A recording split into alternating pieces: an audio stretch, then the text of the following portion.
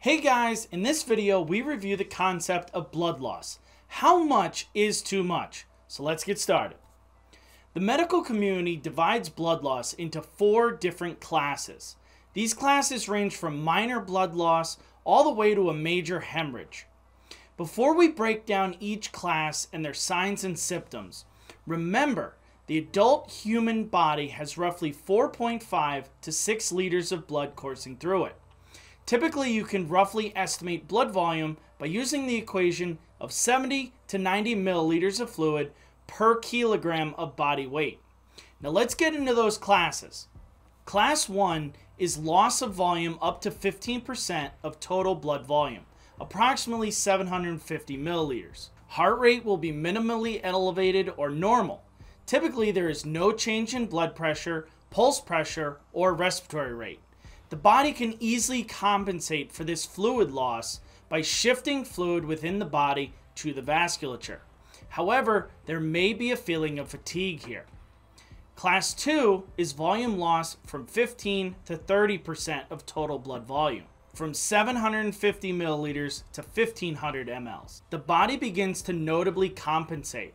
Heart rate and respiratory rate become elevated, 100 to 120 beats per minute, and 20 to 24 respiratory rate. Pulse pressure begins to narrow, but typically systolic blood pressure remains unchanged or slightly decreased.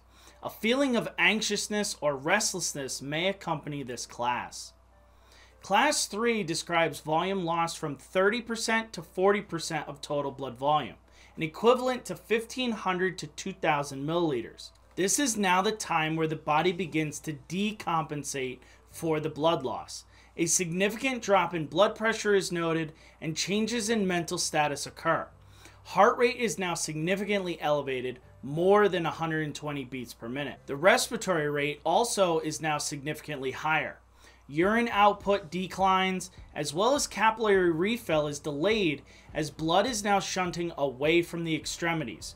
Due to this shunting, the skin also may appear pale, cool, and clammy.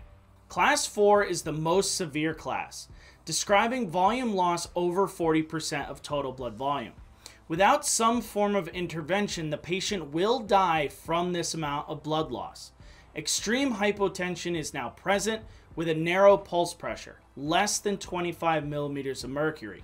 Tachycardia becomes more pronounced, more than 120 beats per minute.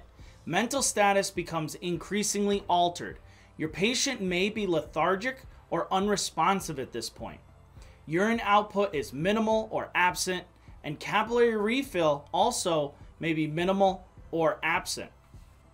Skin here will be pale to cyanotic, cool, and clammy. Remember guys, as EMS providers, you need to bear in mind the signs and symptoms of compensated versus decompensated shock. Be on the lookout for the mental status change and the decline in blood pressure. These 2 signs inform you that your patient has just moved from compensated to decompensated shock. Well guys, that's it for today's video. Stay safe out there and I will see you in the next video.